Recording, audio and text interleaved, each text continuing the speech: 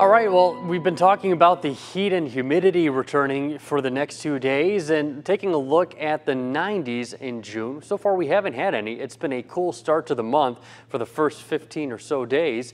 Now, back in 1988, we had 14 days of 90-degree heat. So we'll see if we add that today and tomorrow, and then once again, perhaps as we get into next week. What's happening is an area of low pressure in western Minnesota is moving up to the north, and there is the warm front right now that's going to lift into northern Wisconsin later on this afternoon. Now, lakeside areas, you will not see the 90s. You will have a natural air conditioning effect from Lake Michigan, as you tend to do during the summer season when we have these hot temperatures. But farther inland, away from the Bay and Lake Michigan, we're expecting temperatures to get into the lower 90s across the western Fox Valley and farther to the northwest. That's why we do have the heat advisories in effect for the day today, and this will continue into the evening hours. Tomorrow, we'll probably have dew points a little bit less than today after we had some rainfall yesterday, so that added a little moisture into the atmosphere. So dew points in the 70s,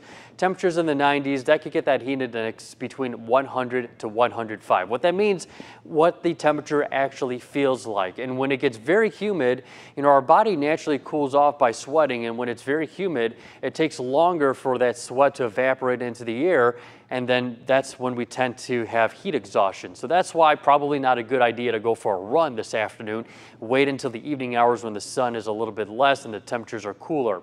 As we go into the afternoon, we'll see these temperatures getting into the low 90s in the Fox Valley and westward. Lakeside areas just a little bit cooler, upper 50s and lower 60s. But then as we get into the later afternoon, early evening, we'll have another day, temperatures getting right around 90 degrees in Green Bay. Now tomorrow, another chance of upper 80s and lower 90s. Lakeside areas will be a little cooler once again.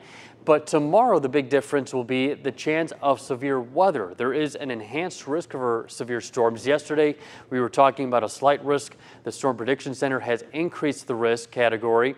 And with an enhanced risk, there is a potential for a few tornadoes, damaging winds, and large hail. And all three categories are expected for tomorrow afternoon and evening as a cold front moves in.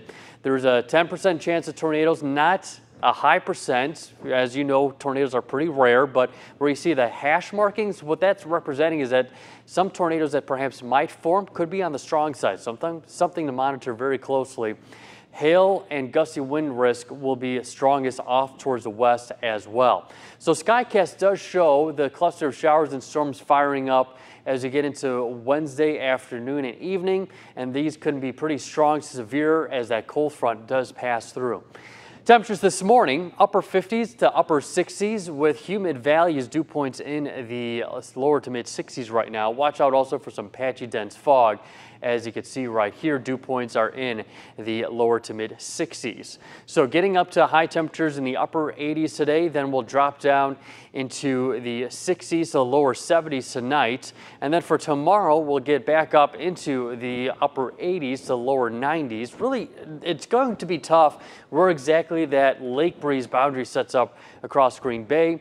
Afterwards, we do cool off with some drier weather heading into Father's Day weekend. All right, definitely going to want to be careful if you're going to be outside today. Gino, thank you. Still to come in the